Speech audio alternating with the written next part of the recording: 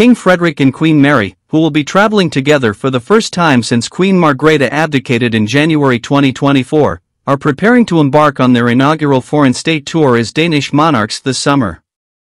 The royal couple's itinerary includes visits to Sweden and Norway to meet with their Nordic counterparts sometime in May, as reported by GB News. The announcement was made by the Royal Palace in Copenhagen, highlighting the significance of the upcoming tour in solidifying relations within the northern region. The statement emphasized that the state visits will serve as a platform for King Frederik and Queen Mary to engage with the sovereigns of Sweden and Norway, underscoring the close ties between the Nordic monarchies. While the official visit to the Faroe Islands and Greenland is still tentative, it is anticipated that the Danish monarchs will undertake this journey in June and July of the current year. Notably, King Frederik recently completed his first overseas visit as monarch, albeit without Queen Mary accompanying him.